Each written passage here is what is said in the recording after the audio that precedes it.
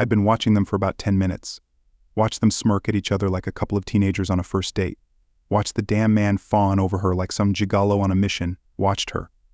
Helen, who stole my heart the moment I saw her 23 years ago, respond to his advances in ways a married woman just shouldn't do. Okay, I knew the affair, or rather potential affair, was in its very early stages. But given that I knew the progress of the bastard sitting next to her, I wasn't going to stand by and risk things going that far. I headed an involuntary sigh of relief as I noticed my man Big George to his friends emerge from the neighboring driveway and nonchalantly head towards them, holding my breath as he struck up a conversation with them. Helen didn't know him. Of course, no one close to me knew that I knew guys like George, let alone that they worked for me. Then, with a smile, he handed the women a piece of paper, a note, so to speak, and then promptly disappeared into the crowd around them. The note was short and to the point, and the woman's mouth dropped open in shock as she read it, looking around in desperation, looking for someone, but not finding me hidden from view as I was.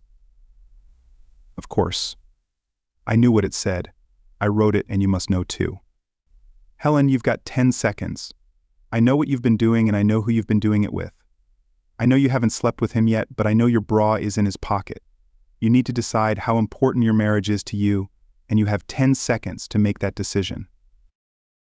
Walk away from him now, don't say a word to him, and don't look back. Leave and come home, and we will never talk about this incident, and our marriage will continue, or all hell will break loose. The 10 seconds starts now. Time to make a decision. I watched the color drain from her face, and even from this distance I could see tears come to her eyes. Damn it. She was so damn beautiful, so perfect in every detail.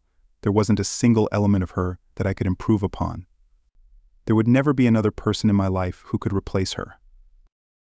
And I would be willing to go to the ends of the earth to solve that problem without conflict.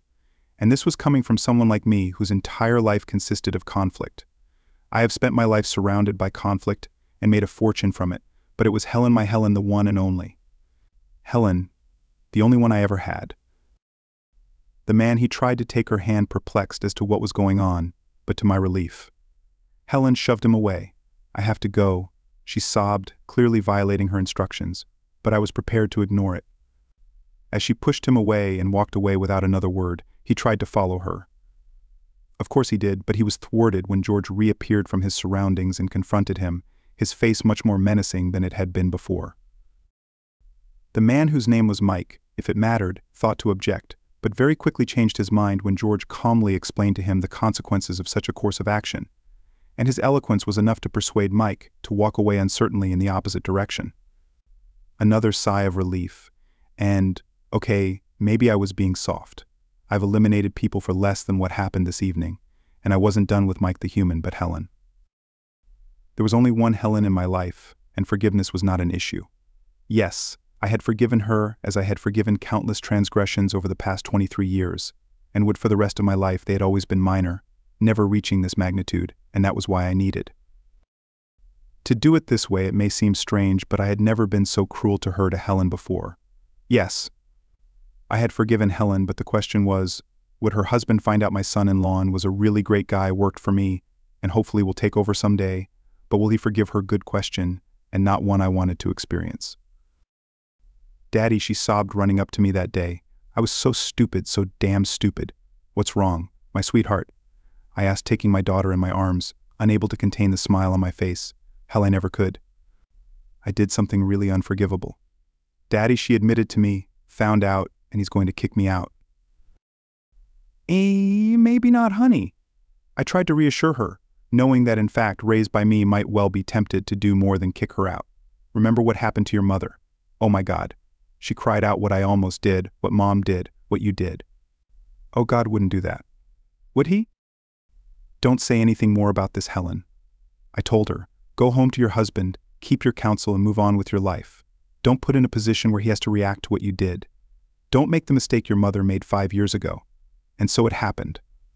Never learned anything, at least as far as I know, although who can know when it comes to a guy as impulsive as he was. My daughter Helen, who received the appropriate punishment and hopefully learned her lesson, will not make the mistake my wife did.